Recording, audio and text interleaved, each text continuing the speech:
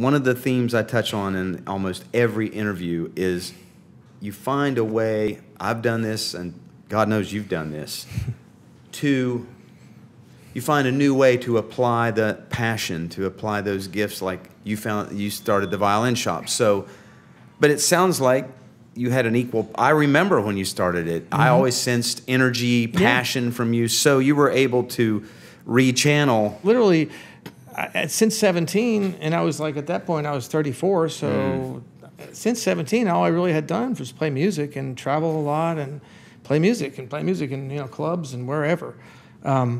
But then, the last 5 years here in town, it was kind of helter-skelter. It was, the first 4 or 5 years in town for me, and so work would come and go. There was no steady. And then when the concept of, I had a 5-year-old, and I said, right, this might be a good opportunity to, stay in town some, and the fun thing is, I look back now, 30 years later, at the shop, and there are so many great people in the fiddle world in town that I knew, and I would have still known had I not had a violin shop, but I would never have built the relationships over the years, in the last 25, 30 years, with people that have been coming in because that's, right. It was a meeting place, for everybody to come. So a lot of people would run into each other here, so it's a cool thing. To know it'll be here, when I'm out playing music or doing something else is kind of nice too. Yeah, it's always felt like a community center for violin players here. That's what we're shooting for. I want everybody to be comfortable.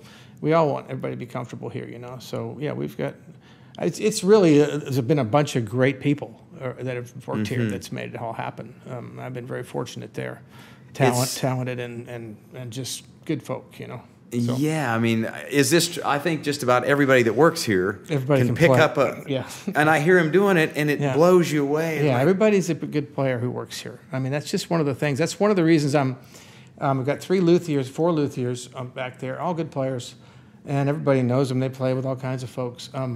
But now I'm hiring 3 or 4 people in the front to help me run the store. Since April, my daughter's gone home with my second grandchild now. She's not in here anymore, and a couple of other folks have moved on doing other things. So, I mean, I've found 3 or 4 young people, 20s and 30s, that are really learning fast how to do what needs to be done in the front of the store, and are all really great instrumentalists in different styles. Even the admin people. Yeah. Oh, yeah. They're out here just cranking on these things. And really, when people come in and they want to look at a violin and they want to describe what they're looking for, I mean, if you don't know how to do that, you can't be as helpful. Right. I have part of their job is to come out here and tune these violins and play these violins and get to know these violins. Wow. I mean, there's 50 violins in that room.